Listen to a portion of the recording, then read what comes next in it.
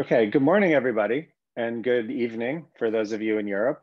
I want to introduce everyone to the July 16th meeting of the Declinism seminar. And I want to just let everybody know a bit about what the seminar is and how the seminar is working. The seminar is a joint activity by the UC San Diego Center for Atlantic Studies and the University degli Studi di Firenze. And it is designed to focus on questions of what decline means in antiquity across all of antiquity. And this is every few weeks we get together with people from both of these institutions, but also from around the world to talk about these concepts and think about them in a new way. And it's a great pleasure today to welcome Michele Salzman, who will be speaking about resilience and resurgence, or decline and fall, Rome in the 5th century. And it's especially interesting because this is, of course, connected to the appearance of Professor Salzman's new book, The Falls of Rome, Crises, Resilience, and Resurgence in Late Antiquity. And I wanted to share this flyer simply because I know many of us are very interested in this book. And so this gives us a discount code if you're interested in purchasing the book in advance. And it gives you, well, a little bit of time to see what she's talking about and then jump on buying the book. So for a formal introduction to Michele Salzman, I want to turn things over to my colleague, Giovanni Cicconi, and he will give our introduction to Professor Salzman. Yes, it's with great pleasure. Can you hear me? Yes? Okay. It is with great pleasure that I take on the task of introducing a colleague and friend of many years, Professor Michele Salzman of the University of California at Riverside. As a personal note, I remember well, and perhaps Michele too, that we first met more, unfortunately, than 20 years ago at the American Academy in Rome. And it was at the American Academy that Michele had already been a fellow, and there she was recently Board of Trustees for the Council of the School of Classical Studies. But of course, I could mention other important awards for her and several visiting professorships and fellowships. In Riverside, by the way, I had in May 2019, a few days after our beautiful first annual workshop with friends and partners in San Diego, I had the opportunity to participate in a seminar on religion and history in late antiquity, together with other Italian friends and colleagues who are perhaps here today. Michele Salzman is among the most important international specialists of late antiquity, which she approaches at various levels and angles, which often lead back to the great questions of the place of Rome and the senatorial aristocracy in the 4th and 5th centuries, of the relations between politics and religion, between pagans and Christians, and generally speaking, of social history of the later empire. Among her numerous publications, I would like to mention, renouncing to mention so many essays and articles, only some of her books. From her doctoral thesis, PhD in Bryn Mawr College, she published a very fascinating and new, methodologically new book on Roman time, the Codex Calendar of 354 and the Rhythms of Urban Life in Late Antiquity, University of California Press, 1990.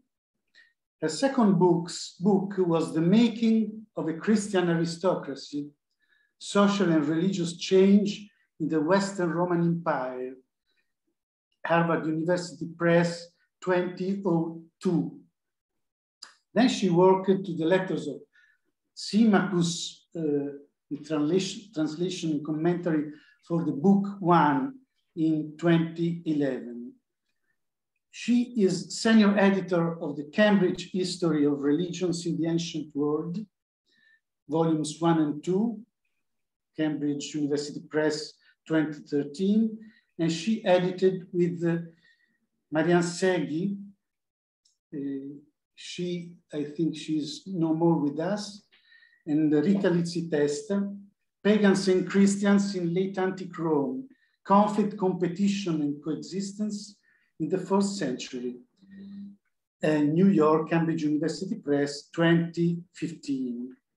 And then we know she kindly anticipated to me, and we have seen that the book of her is about to come out that could be perfectly consistent with the theme of these San Diego Florence lectures of ours.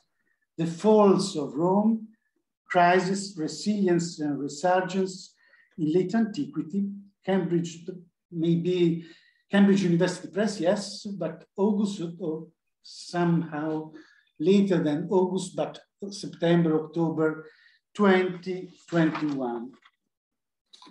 And Professor Salzman has other projects on side. She kindly anticipated me as well. A research on the Acts of Sylvester in 5th century Roman liturgical practices, a paper on mixed marriages, imperial Roman and barbarian kings, as part of a larger study of the late Roman family, and other projects and ideas.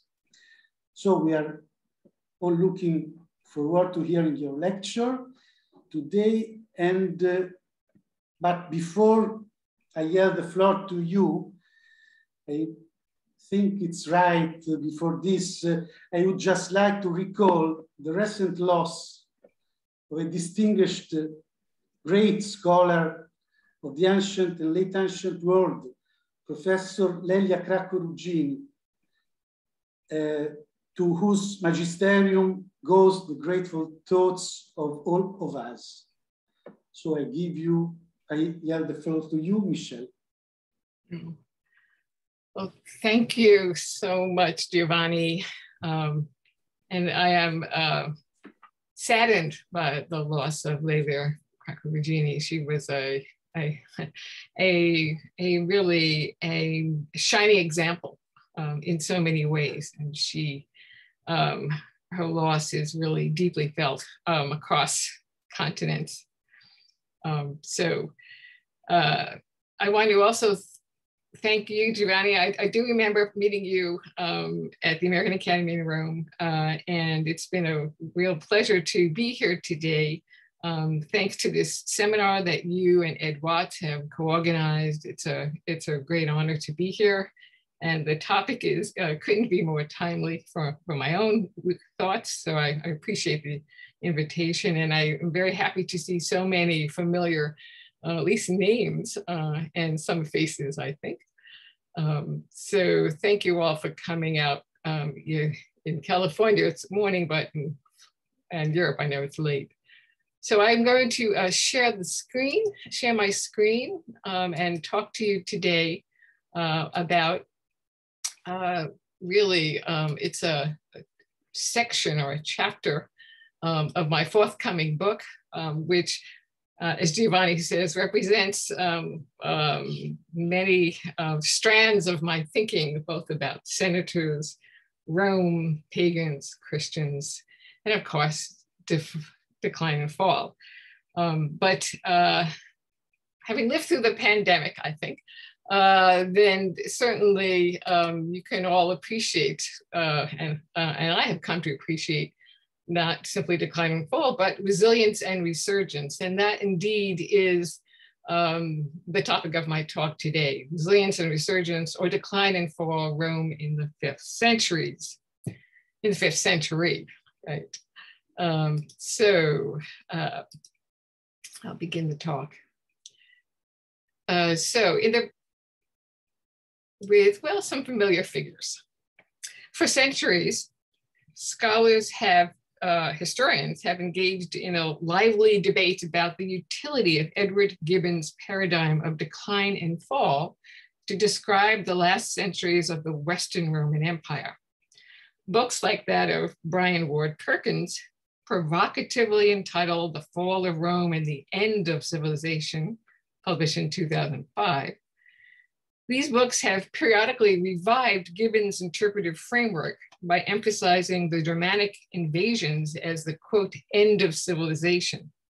This catastrophist perspective is famously at odds with an alternative understanding by historians like Peter Brown and Alan Cameron, the late Alan Cameron.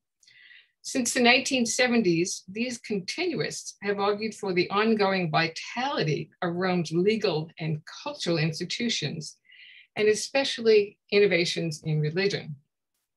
Most recently, a third perspective has emerged.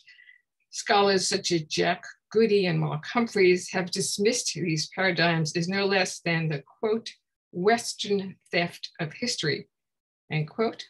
And they focus instead on large-scale developments throughout the ancient world within a larger comparative framework. In my view, none of these approaches captures the creative resilience of this period. The impact of individual and collective choices during these pivotal 3 centuries is significant.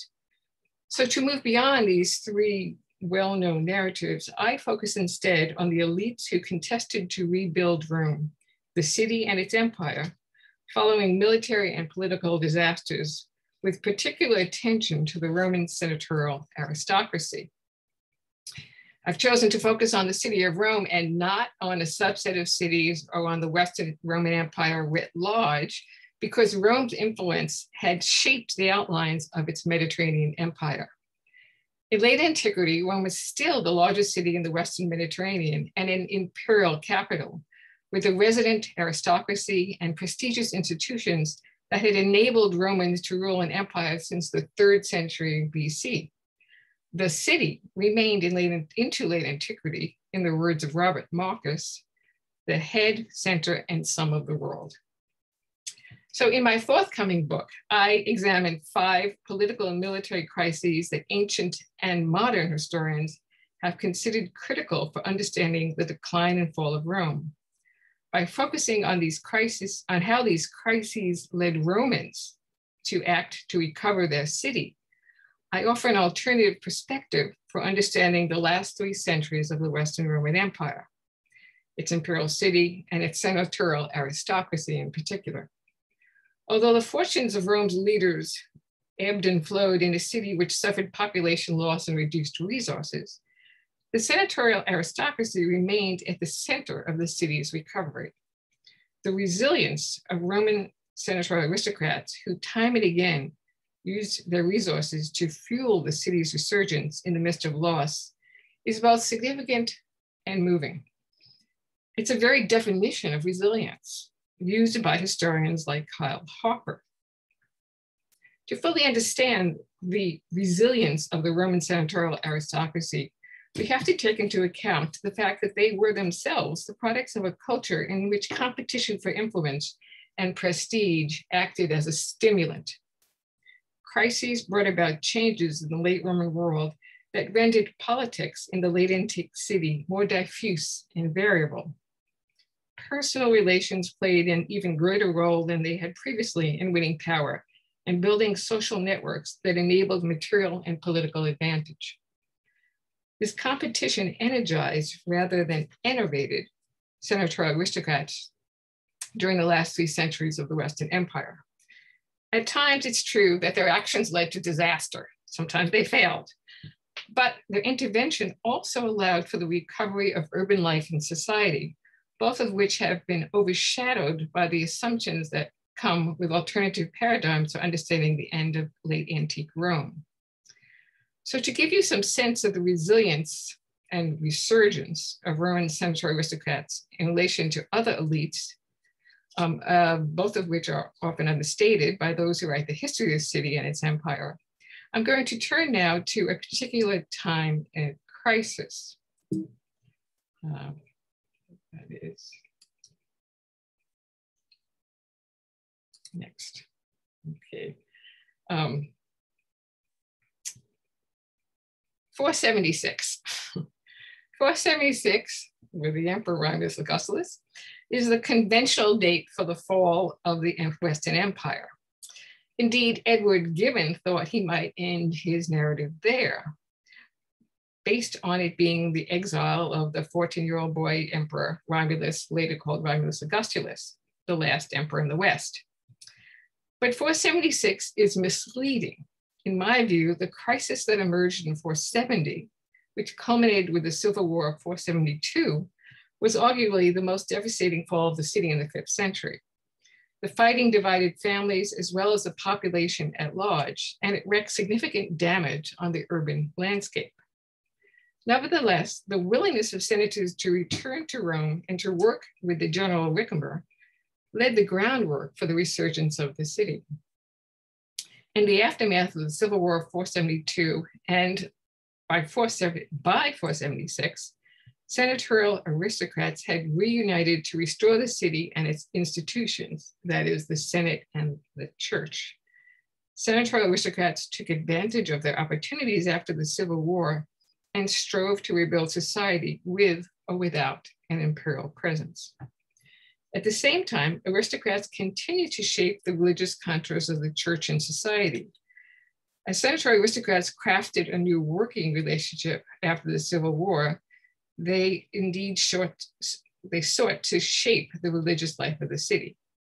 In particular, they sought to limit the financial abuses of the papacy. These actions thus undermined the bishop's claims to dominance in Rome. Finally, aristocratic responses to 472 enabled the rise of a Germanic kingdom in Italy by 476, with senatorial aristocrats willing to hold the same high offices that would enable them to govern Italy on behalf of their new rulers, just as they had earlier for Roman emperors. So I'm going to spend a little bit of time going over what happened in 472 and why it was important for the transformation of Rome. To get some sense of how life had changed in the late 5th century city, I think a map of the empire is useful. By 454, the Western Empire was reduced to mostly Italy and sections of Gaul. The Vandals, an Aryan group, had established themselves in Africa in a kingdom that they would then later expand after the attack of Rome in 455. The Sweres were in the western part of Spain. Britain was lost. However, the Eastern Empire, focused on Constantinople, was intact. The shrinking of the Western Empire in the 5th century, with its renewed focus on Italy, placed even greater emphasis on the city of Rome. Although emperors had in the early 5th century resided in Milan and Ravenna, in the 440s and 450s, emperors and generals had returned to Rome, seeking stability and the support, I argue, of Roman senatorial aristocrats. In 470, the then emperor Procopius and Memmius resided in Rome. An experienced general, he was a Greek who had been sent by the Eastern Emperor Leo to help secure the peninsula on the eve of a major attack on the Vandals. The Senate's acceptance of Anthemius was based in part on the continuing ideal of shared rulership between the East and the West. Of course, Anthemius also brought with him a good number of troops and gold, winning the support of a number of senatorial aristocrats who took high office under his rule. Some also supported his more open religious policies. We hear of his attempts to control the finances of the Bishop of Rome and to put in place somewhat greater tolerance of religious diversity. As a return to Rome of several Christian sects, as well as the pagan Neoplatonist Messius Phoebus Severus indicates.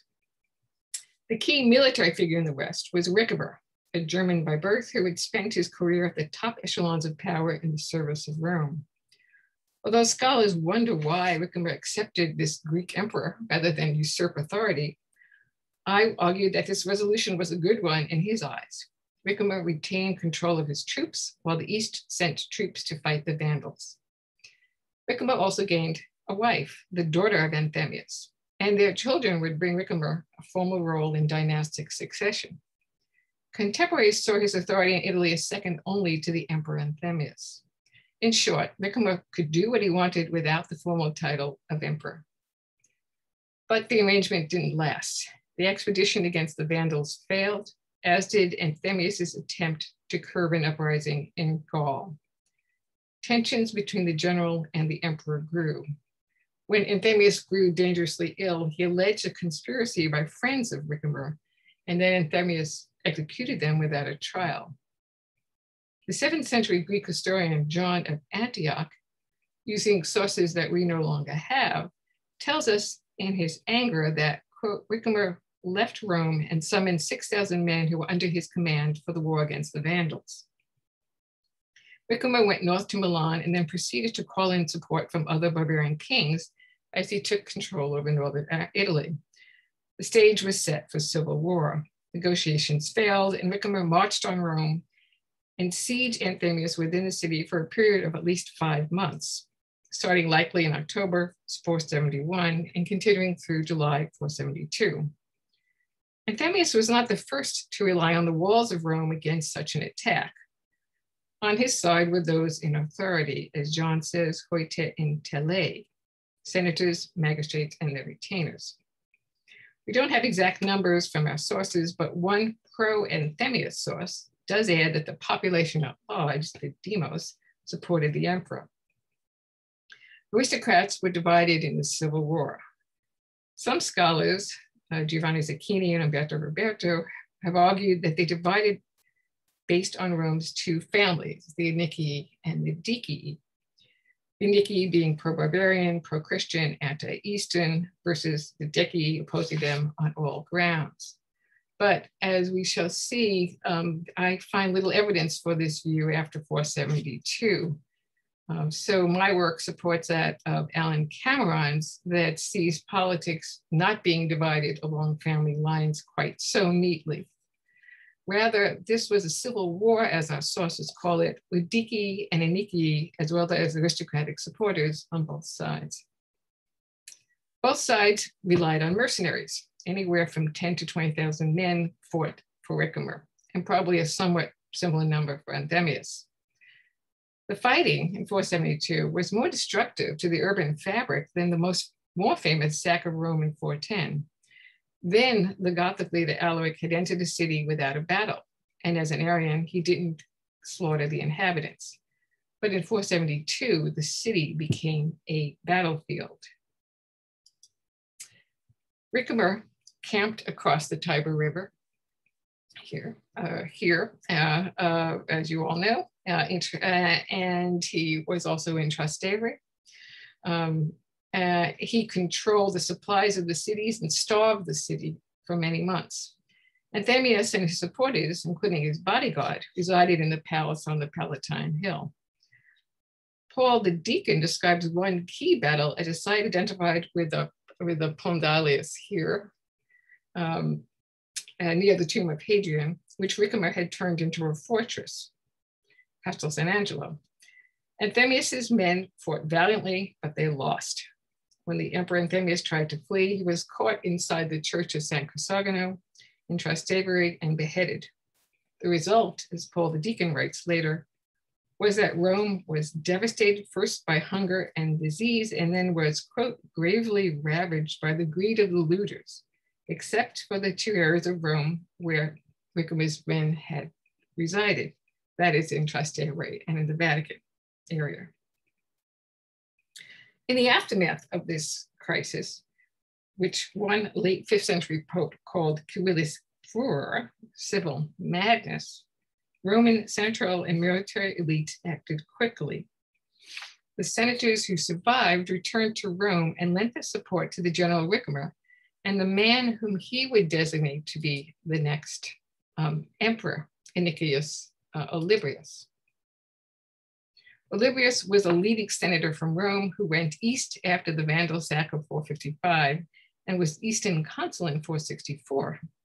As a member of the wealthy Nician family, perhaps the third most powerful one in Rome, he was sent by the Eastern Emperor Leo to try to mediate the civil war between Anthemius and Ricimer.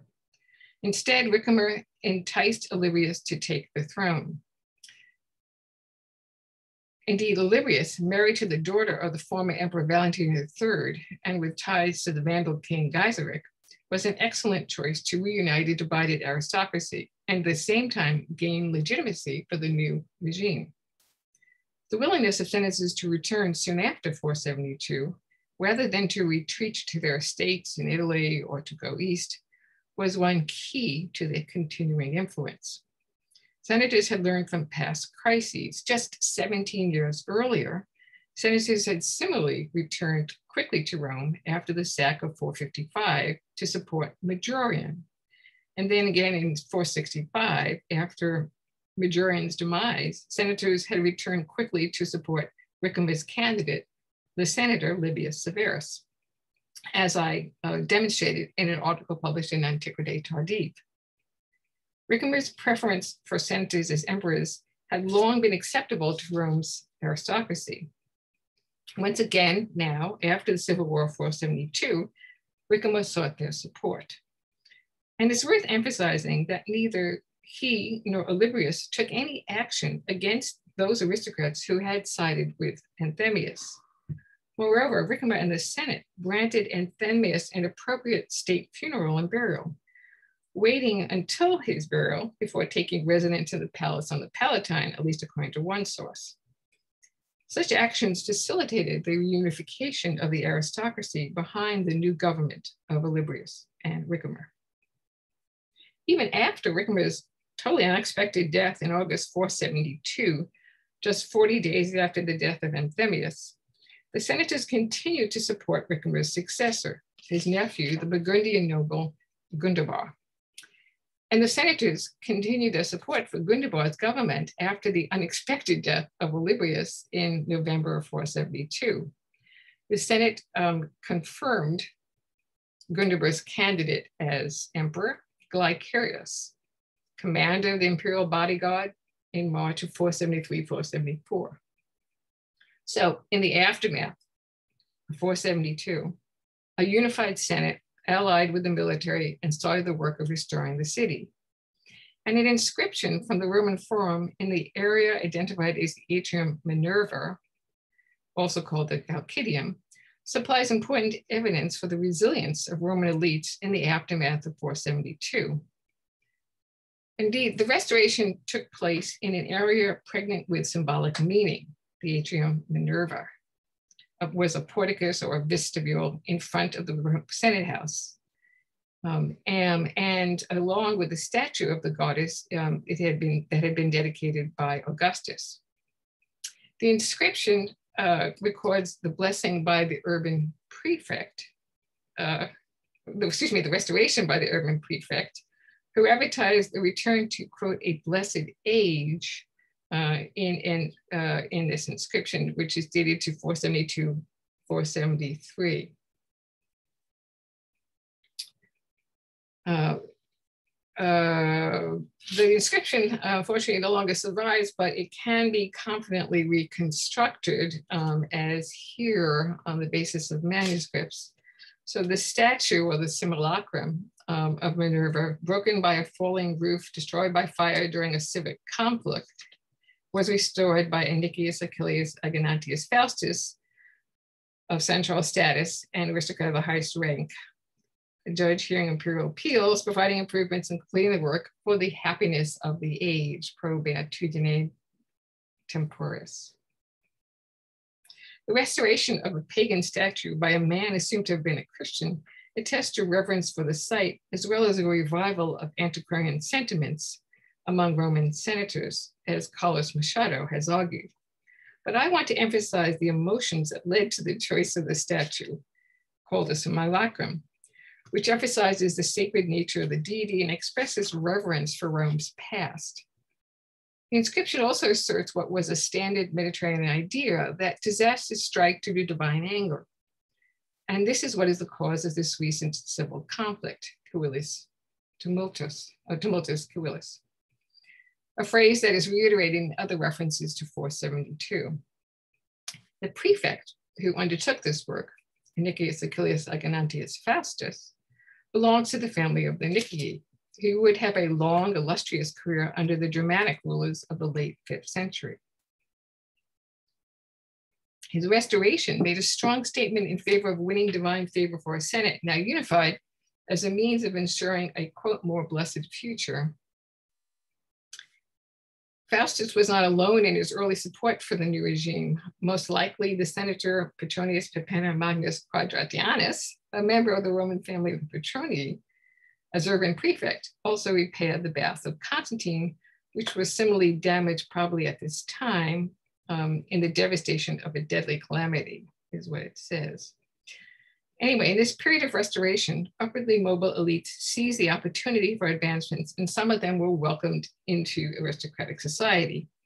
The man chosen for the Praetorian prefect of Italy, for example, one Felix Himilco, was most likely new to the aristocracy, based mostly on his name. In the edict which he posted in Rome under Gligerius, he too expressed hopes for changes that would bring about the happiness, beatitudine, of a better time. Among the new men who were welcomed into aristocratic society were a number of military elites. In the years between 472 and 476, the German general Balila was honored with a seat in the Flavian Amphitheater, a location reserved generally for senators. Balila emulated Roman senators and is known for having donated a church in Rome, following the patronage patterns of civic elites in this as well. Under the Emperor Glycerius, the senatorial aristocracy saw renewed limits on papal financial abuses by church officials, issues that had concerned senators since the late 4th century. Indeed, this had been a topic that had strained relations between Anthemius and the previous pope. Just 3 years earlier, in 469, in a code that we have left, issued by Anthemius and Leo, the sale of church office had been condemned in rather harsh language. Let the profane order of avarice cease to threaten our altars, and let this disgraced crime be banished from our holy sanctuaries. Therefore, in our times, let chaste and humble bishops be selected. It's striking that the sole law, and I can give you the Latin here. It's striking that the sole law to survive from the Emperor Glycerius, passed just days after taking office on March 473, reiterated restrictions on the sale of church office in similarly moralizing language that aimed to curb the actions of the then Pope Simplicius. Glycerius's law is filled with righteous indignation, not just against bishops, but also against the clergy who follow them in this abusive practice. And I'll just translate. From this practice, it has developed that secular power is valued more than reverence for priests, so that those who are called priests prefer to be tyrants over citizens. Tyrannopolitas. Roman aristocrats had been concerned that such abuses would tarnish the moral authority of the bishop and clergy. And this fear is expressed by Glycerius, who not only condemned this practice as indicor cupiditas, dishonorable desire or greed, but also suggested that this had been brought on by divine anger that had led to the recent ills of the Civil War. And his law continued, from which reason we believe it has happened that the deity was offended, which we recognize because we have suffered so many evils.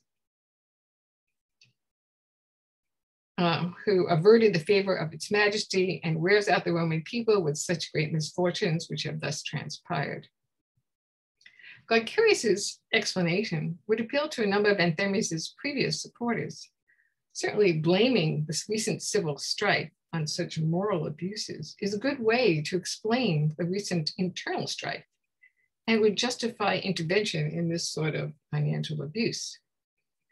External controls on the financial abuses of the clergy may have been one other consideration that led the then Pope Simplicius to respond forcefully to financial abuses within the church in Italy.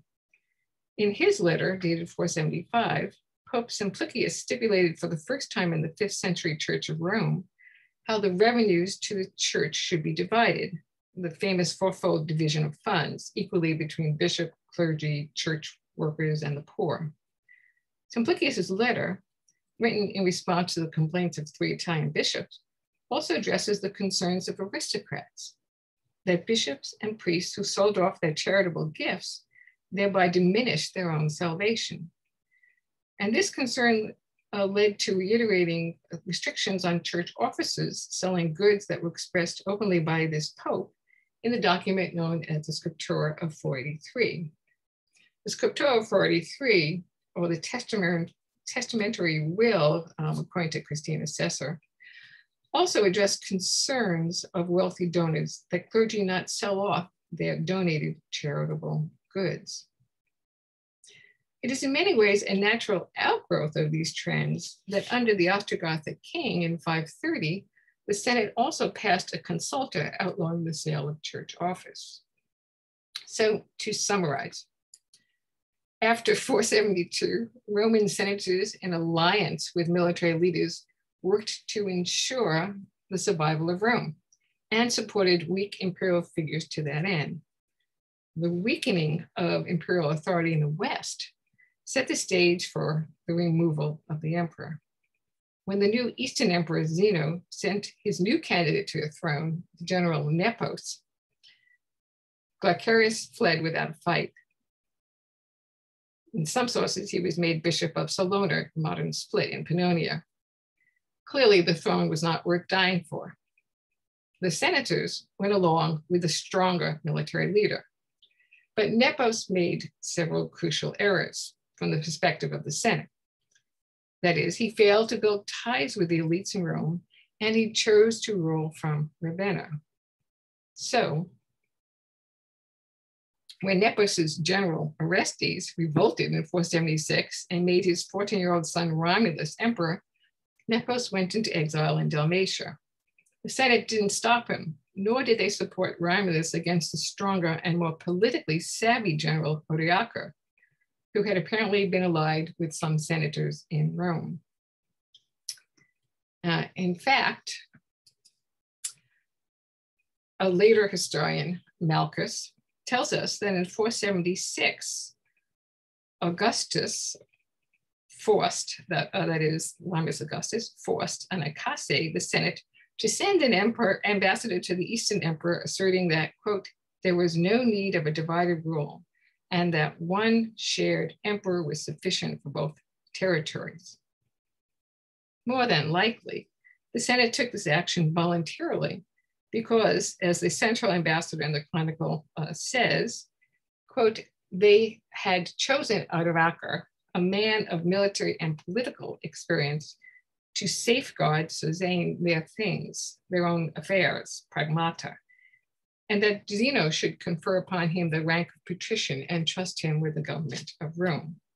That is, they wanted him to protect not just their affairs, but also their goods, their pragmata, their property.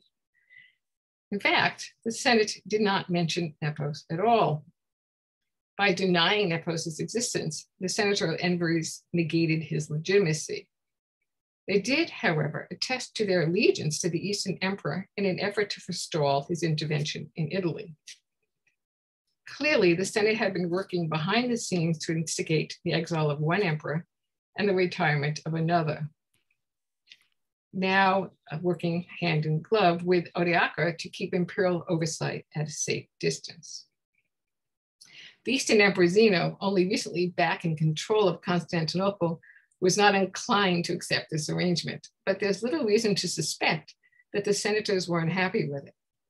Indeed, if we look at the men who took positions in this period, it's clear that some of them did quite well, and the typical senator aristocrats did quite well indeed.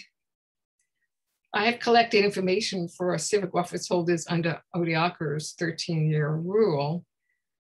6 offices plus consulships from 480, that is after the death of Nepos, when they were recognized, that is after 46 or after 49. 16 of the possible 87 high civic office holders can be securely dated to the reign of Odoacer, or approximately 1/6 of the total. Just a footnote, this group is certainly smaller than a recent study of the senatorial aristocracy, because I omit the 12 or so other men who many scholars have included in discussions of Odoacer's rule, because they have used the overly optimistic date of inscriptions from the Colosseum that were used by Shastak Mill, on which Silvio Orlandi has shown to be not so reliable. In any case, the men who held these positions shared certain characteristics, and taken as a group, they point to some significant trends in how elite contestation for influence in Rome continued to fuel the recovery of the city and Italy in the 480s. I've only put up a few of them here that I could get on, I think, a legible screen. But it's clear in green and red, I put in the most established Roman families who are visible. Of the 16 men with positions or consulships securely attested under Odoacer, 9 are from 6 powerful established Roman families, including the Dicii, the Nicii, the Simici, the Petroni, Achillii, Glaviones, and the Maurithii. And if we assume them to be from another aristocratic family, the Severina family, and one Italian aristocratic family, the Cassiodori. The Dicii, as several scholars have observed, did particularly well in this decade, with 3 of their members holding high office in addition to 3 of the consulships. In contrast, other families, including the Nicii, held only 1, or at most in the case of the Petroni, 2 offices per family. But they are there, they're all there. So with this who's who of elite families is certainly smaller than in the early 5th century or in the 4th century, but the strong core of old families will survive into the 6th century, as they are so attested under Theodoric. So, conclusions. What I hope that this talk has demonstrated, as will my book, is the resilience and resurgence of senatorial aristocrats in alliance with military and papal elites to restore Rome as the center of political power in the 5th century. It became apparent to aristocrats in the wake of 472 that it was no longer desirable to have a Western resident emperor. The shared rulership model was no longer effective in securing their things, their pragmata. The civil wars and long periods over the course of the 5th century without a Western emperor had demonstrated that the Senate and senators could hold power, but they needed a strong military with whom to work to provide protection. When a new military elite emerged, Theodoric, they shut the gates on Odoacer and changed alliance in 489. While I have emphasized the resilience of Roman elites in response to this crisis, the catastrophist paradigm focuses on this same crisis and others as setting the city and its inhabitants on an ever downward, virtually unavoidable spiral. This approach, as I've argued, has underestimated the political and economic strength of Romans and their institutions, including the Senate, over the longue durée. So rather than dismiss the delegation sent in 476 from the Senate of Rome to the Eastern Emperor Zeno, the delegation which asserted that one emperor in the East was enough, rather than dismissing that as simply an ineffectual actions of a weak institution manipulated force by the Romulus or other, I argue that the embassy was an expression of the changed political goals of still powerful and still wealthy Western senators. Their decision to align themselves with Odoacer mattered. Yes, the city of Rome had declined in size. Evidence from excavations of elite housing in Rome, as that on the Esquiline Hill, for example, as well as some texts that document charitable gifts to the church, indicate by the late 5th century, a number of large urban properties have been broken up into smaller units, reused for commercial purposes or donated to the church. Now, these are significant transformations, and they reflect changed dynamics in the economic, political, and social life of the city. Some of these changes were the result of ruptures created by the political and military crises that we hear about from our late Roman writers. Because I want to take into account the harsh breaks created by certain crises, I cannot fully align with the continuous or transformationist paradigm either. Not all changes led to new or positive developments. The abandonment of certain villas or apartment buildings, for instance, is evidence that their owners either had died or had deemed rebuilding as a not viable option. The owners of the Esquiline Treasury, for example, never returned to reclaim their wealth and social position. Yet, while Rome certainly changed and was smaller in population and resources in 476, it certainly didn't fall in 476, as Gibbon was well aware. When Nepos died in exile in 480, the senators and the Germanic general, Odoacer, had already been at work rebuilding Rome for some 8 years. Odoacer, who chose to remove himself to Ravenna, acknowledged the dominant role of the central aristocracy in Rome. So too had the papacy seen the need to restrict financial abuses to ensure the ongoing support of Roman aristocrats. Simplicius' successor, Felix, had made close ties with them, even, as I've argued in an article in Journal of Early Christian Studies, even marrying off his daughter to one of the Anici. Aristocratic influence thus continued to shape Rome's religious identity. Despite the rhetoric in texts such as the Book of the Popes, the 6th century collection of papal biographies modeled on Suetonius' Lives of the Caesars, the bishops of Rome remained weak civic leaders through the end of the 5th century. Central aristocrats, patrons and protectors of the bishops of Rome, were able to assert stronger controls over what they saw as abuses by the bishop and church in the city.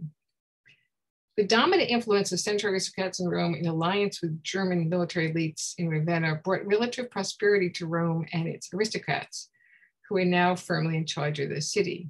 It also benefited, I hasten to add, their retainers and non-elites whose lives were bound up with those in charge of the city. This happy state of affairs would continue under Odoacer's successor, Theodoric, and brought a period of peace in the late 5th and early 6th centuries, until the intervention, again, of an Eastern emperor, Justinian. How Roman elites survived Justinian's war of reconquest is the subject of my next to last chapter of my book, but that's a paper for another day. Thank you.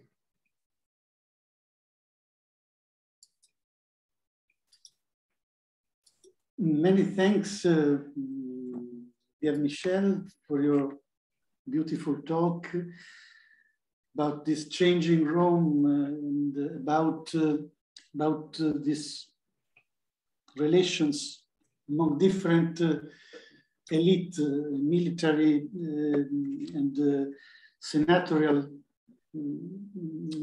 aristocracy. In the hall, there are colleagues that are much stronger than me on this period and on this topic. I just would like to ask you a question. I would like to stress that as Edward Watts indicated in the chat, we are used to book the interventions, writing Q for questions, writing C for comments. But my question for Michele concerns it's just a curiosity. You talked for a second about the population of Rome and the small population of Rome. I was wondering if you have never thought about all those complex, difficult calculations by Elio Locascio that I could not repeat, but they were based on the number of beneficiaries of frumentationes, the number of beneficiaries of Caro Porcina, on the insulae mentioned in the regionaries, and Locascio at the end arrived to a very, in my seemed to me a very low estimations, something like less than 50,000 inhabitants of Rome for the 5th and the beginning of the 6th centuries. So I was wondering if you have ever thought about this question, but I am conscious that my question is not so directly connected to your paper. So maybe you can answer to this in a second moment. And perhaps there are some questions I can or comment. Daniele, I had seen Daniele Reano, Daniele, and then Professor Engels. Please, Daniele Reano. Thank you, Professor Salzman, for this interesting lecture, a great moment of knowledge. And also to Giovanni Alberto Cecconi and Edward Watts for organizing this engaging cycle of conferences. So, Professor Salzman, I have a question for you. In the mid-5th century, the Roman aristocracy had the power to overturn Avitus and also Iron. Rome and the senatorial elite were at the center of the political project of Antenio, and was a senatorial embassy that went to Constantinople to request that the Eastern Emperor appointed the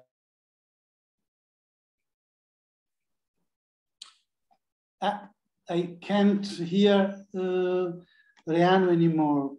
Neither can I. Okay, so we maybe he could type the rest of his question, and then we could go to somebody else. Yes, I would leave to Professor Engels. If do you want to intervene, please? Thank you very much for the splendid talk.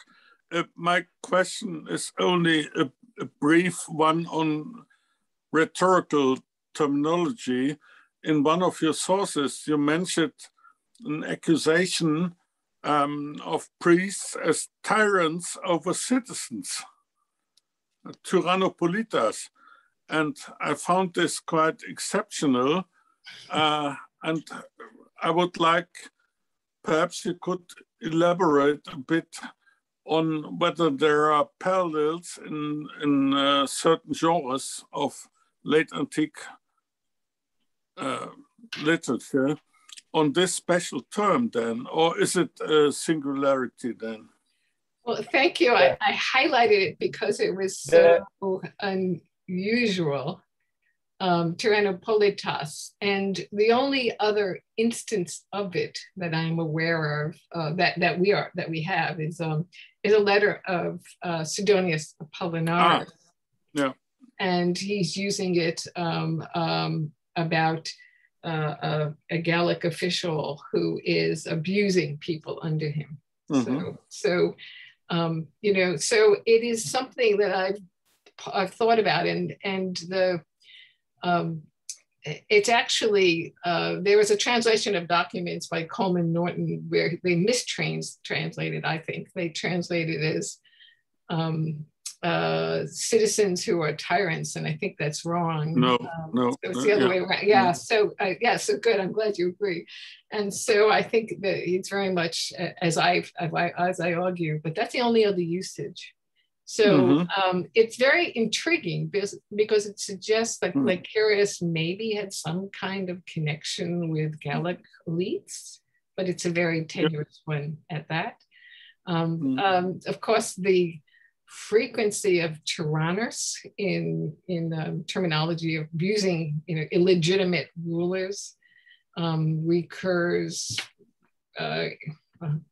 That we find very often in late Roman thinking, but it's interesting to me because the penultimate chapter of the book looks at the pragmatic sanction, and that term tyrannus is used of totila, right? And illegal, more within a political framework. So and even in Sidonius's letter, it's within a political framework, not used for church people. So it's a very distinctive term. So thank you for letting me discern on it. If you find more examples, I don't think there are any that I know of. So I would love some. Yeah. Okay, thanks. Thank you. Daniele Reano, maybe, are you here? Can you conclude your question, or perhaps you are absent?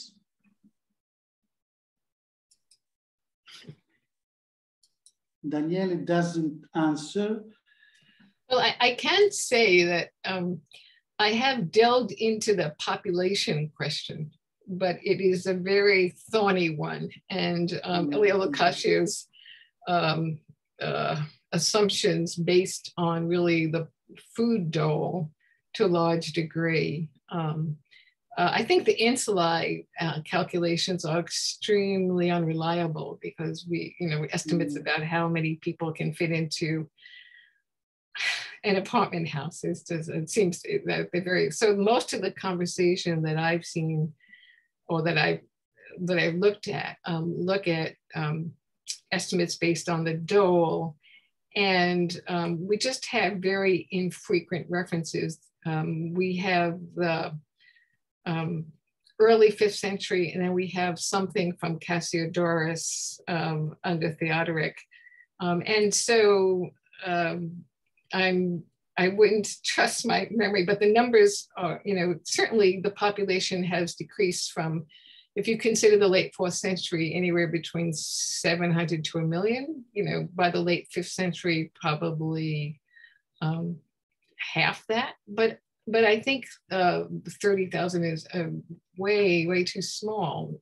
Yeah, I think I think that's an older estimate, and we just don't have any evidence about from pork distribution from the second half of the 5th century up until the time of Cassiodorus, and even then it's very unreliable. We have some assertions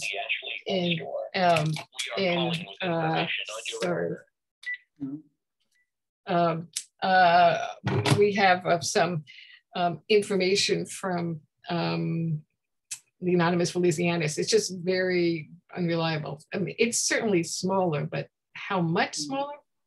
I think it's really impossible to know. So, yeah. But even if it's a city of, 300,000, 200,000, 100,000, that's still quite a sizable city by ancient standards. Probably still the largest. There is something in a reference to Rome being larger than Milan in the Gothic Wars. So, but that's, again, it's rhetoric. It's not really reliable. Matt Kufler for a question, please. Hello, hi Michelle. Hi Matt. Long time no see. Yeah. Just a quick question, it's kind of tangential, but given the kind of sense of solidarity and resilience that you talk about for the senatorial aristocracy within Rome, it sounds like Theodoric was correct to assume they were acting in concert against him, in the assassination attempt of the 524. I don't know if you have any thoughts on that. It's a little beyond what you were talking about today, but I'm just curious since I know your book is more wide-ranging. Right. Well, thank you for that question. I actually don't think they were acting together. I mean, and Shane Bjornley was here. He would probably have some ideas too, but I am very much taken by the fact that towards the end of Theodoric's rule, there were lots of plots about who would take over. And I think that they got involved in them. And the allegations that were raised against Boethius and Symmachus had to do with internal fighting among the senators, which was then picked up and used by Theodoric, I think, as he was concerned, or as there were different shifting allegiances. So I don't see them as united against him in a plot per se. It's more that this was a moment of political uncertainty, and it seems to me, and I discussed it a little bit in the next to last chapters, that the senators thought that they could handle this dispute among themselves without Theodoric being involved, but he does get involved, and that's what's surprising. And he seems to be increasingly paranoid or concerned about Arians, so there's a lot of things that seem to be falling apart in his reign. And I very much see the senators, having shifting alliances like any elite groups. You see senators today. I don't think the distinctions between the Miki and Diki were hardcore and resolute. There was no pro versus anti-barbarian evidence in the Civil War that I can see. Some people supported Anthemius, but then others did not. So I think it really is a question of, I don't see those kind of, you just don't have the evidence for it lasting long. Yeah. Thanks. Yeah, thanks. Thanks for the question. There is a question. I should say that we see the chat in the chat. Daniele Reano, who continues to explain his question. Some connections problems. Okay, how much this centrality of Rome in the mid-5th century depended on the fact that Rome was the most suitable site for coordinating the war against the Vandals, and on the supremacy they were able to obtain over the Western Mediterranean.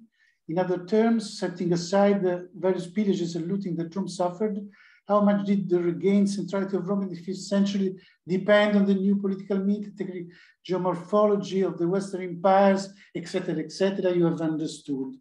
Maybe it's too long to read all. Well, Danielle, I'm sorry you can't even hear the audio now, but maybe you can hear the tape. But it's a great question. I think it was that had been the hope by sending Anthemius with his troops there, but Anthemius wasn't given the full charge of the war against the Vandals in the 450s. When he went in the 470s. So to some degree, it does have to deal, the Eastern support for the West is part of the ongoing ideal of a unified empire, for sure. And that Italy remained critical from holding on to Africa. Yes, I think that's a very good point. It was also, I think, as it would be called under Justinian, old Rome, it still had a symbolic, but it also had a real position. If they were going to reclaim Africa, then having Sicily and Italy, of course, would be very useful to the East. Yeah. Okay, and Edward, please. Hi, Michelle. I wanted to actually follow up on something that Giovanni's question and your answer kind of prompted in my mind. And this is I guess for lack of a better term, a kind of psychological tyranny of ruined spaces when you're in a major urban center and the population is declined and the physical infrastructure is visibly damaged. I wonder if there is something about that condition creating an impetus for elites to step in, because there's a way to emphasize a particular contribution. And I guess the idea that I have in mind is what Dan Gilbert, and to a lesser degree, one of the Ford heirs, has done in Detroit, where the space in the city was, in a sense, hollowed out. And they came in with relatively little money and made a major impact on revitalizing the city. But it was, you know, to their great kind of personal prestige that they did this. And I'm wondering if there is a kind of connection that we can draw in the activity of senators in the later 5th century and the kind of condition of the city as its physical infrastructure declines and its population also declines. Does that make it kind of, in a sense, easier and also provide additional impetus for senators to step in and do this work? Or is that just simply something that our evidence doesn't allow us to trace? Thank you for that follow-up. I do think there is something to the idea, and you can see something of that in the development of senatorial fora in front of houses. We hear about the forum of the Palmatii and the various senators who build public spaces in front of their houses in Rome. So I know there was one of Syagrius. We don't know exactly where it is on the ground, but it speaks to senators taking over what had once been public spaces and making them big open areas for statues, markets, whatever. So that's one, I think, and it happens in the 5th century. We don't see it before. So that's one way of dealing with having more space in the city that's not being used for housing. So in some ways, the 4th century was a really hot housing market where we hear about a lot of building, and here Carlos Machado's book, I think, is good on that. And in the 5th century, we see these kinds of developments, which you couldn't see an individual aristocrat doing something like that, you know, building their own forum in front of their house, as the Palmati family did, unless there was available space, you know, and people were willing to have this happen. So that might be one way. But I do think that, and we do hear about houses, big houses being divided up, and you can see some of them. We have some archaeological evidence. I cite some in my book, and Carlos Machado has much more, but there is one, for instance, near the Escaline Hill, near the modern train station, where there was a large house that was carved up into smaller houses. And what's so interesting is that it continues to be used into the 6th century. So, you know, when I first started working on the senatorial aristocracy, I thought, well, by the 5th century, they all become Christian and they're bishops and that they all end. That's clearly not the case. And even housing, you know, I used to think, you know, they all just sort of fell apart with the Vandal sack or 410, but that's not the case. But the reuse shows different ways of inhabiting the spaces. And that's why I'm somewhat hesitant to you know, there is more space out there, but also used for different ways. You know, one of the things that they could have used it for were for xenodokia, right, for charity foundations. So the giving it to the church to use for charity foundations might be a way to also, you know, use up these spaces. The archaeology doesn't suggest new housing, but it does suggest reusing spaces in different ways. So you know, so the feeling, I don't think it's so much like Detroit insofar as it's not all abandoned or destroyed. There's a shrunken population, but from what we can see from the evidence, a lot of it is being used in different ways with less population, admittedly. And even gardens. Carolyn Goodson's book talks about urban gardens, both outside the walls of Rome, but also inside the walls of Rome. So you could also see that, to supply some degree of foodstuff. So so I guess I'm resisting the notion that they're walking around feeling as if, oh, this place is terrible, it's all full of ruins. Some degree of ruined physical fabric becomes normalized, right? So you live and you don't see it in quite the same way. But I do think that there were different ways of using spaces, and the archaeology suggests that that there were different kinds of industries which came inside the city, like near the Crypta Balbi, for instance. There were different kinds of tannery inside the city. Does that mean, yes, probably fewer people living there, but it's still being a used space? So I think the uses are shifting. But, yeah, great. That's a very good question. Yeah, thank you for it, Giovanni. So yes, and there are more questions or comments. Let's give a look. Rita Lizzi. Ciao. May I speak? Ciao Michelle, how are you? Fine, how are you? Lovely. Thank you very much for your paper, your conference, and for your incoming book. It's coming now in August. And I just, there is an aspect that probably you treated, but you didn't speak about this, that I want to ask. Well, how much do you think that the popular elites cooperated with senatorial aristocrats in alliance with the military elites to the process that you illustrated? Popular elites, yes. Right. Another chapter about.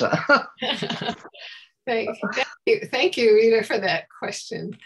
I did not want to go into that too much here. I've kept you long enough, but I think it's an important point, and I began by saying that senators could not survive without supporters, non-elite supporters.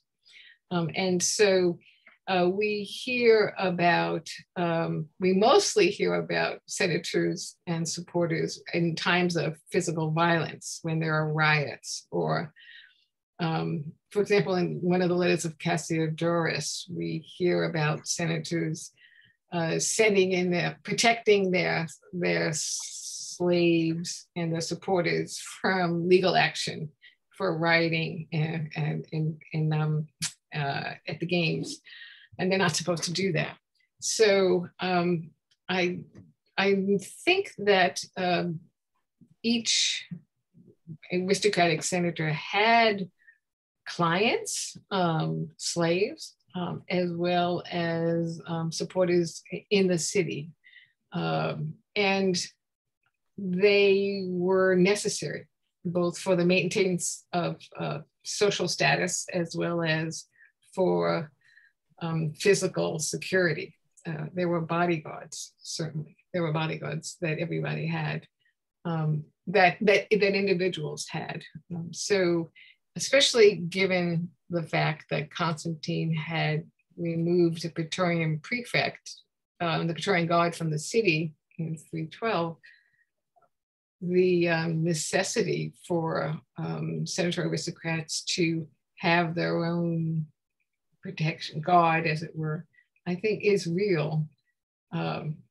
Also, the urban populace could at any point riot or articulate their desires, either in food riots or by supporting one or other faction in a war. So I think that they were very much there, that their leadership would depend on who could sort of articulate or use them. So for instance, I begin with Aurelian, who, when he came to Rome, faced a riot by workers at the Mint, who didn't want to recognize him.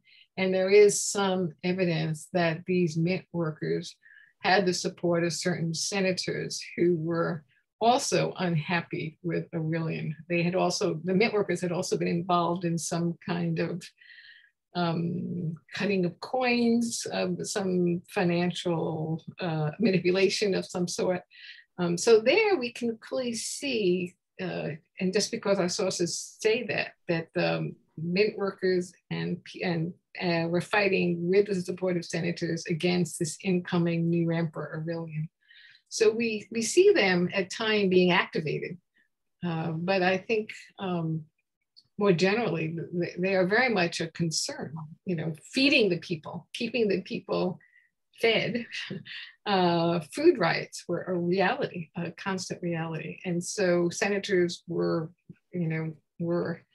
responsible when there is urban prefects, especially in making sure that the populace would not riot. And that's the control over civic order is a constant thread through both imperial legislation and the concerns articulated by various, urban prefects are primarily all the senatorial aristocrats in Rome, whose job it was to make sure things were running.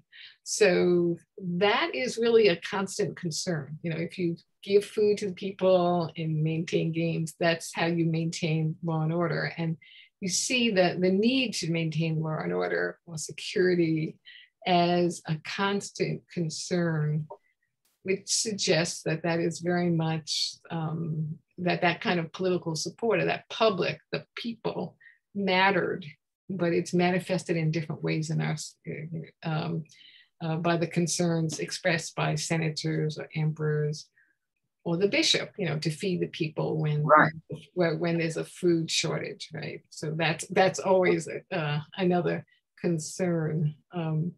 But in Rome, as you know, the expectation was by and large that the state would support, that is the state, the urban prefect, who by the 5th century controls the prefect of the annona.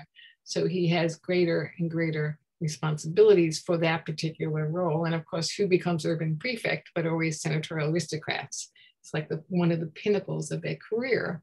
And so that manifests the kind of honor that you want. So it's a very good point, but I come about it from the perspective of sort of maintaining that support. But there are certainly individual senators who have their own supporters. Yeah. Right. Thank you very much. Thank you, Rita. Thank you, Rita. And there is Mr. Chan, please. Yes. First of all, I want to say that I'm not a Roman historian, so my question is much broader. Thank you. Your proposal about the resilience of Rome meant to me that it was important in establishing a foothold in a slower transition to the barbarians to the north and the west that sustained enough stability for maintaining the transformation of Western civilization. If it sort of suddenly collapsed, it would seem that it might have erased what might have been Rome in the past and not embedded in Western civilization to that degree. So it seems to me it's a very important argument against this sort of more drastic collapse of the Roman Empire. because being at least a period of transition allow Europe, the Western Empire, to sustain the West, I shouldn't say the empire, to sustain itself long enough for a slower transition, and therefore perhaps, how to say, tame the more barbarian attitudes that might have existed. Is that kind of your basic thing, basic argument against the sudden collapse? Because that seemed rather important for sustaining the Western civilization. Thank you for that very insightful way of thinking about it. And yes, partially it is to slow down the movement is important, you know, and I think the way you framed it is very helpful.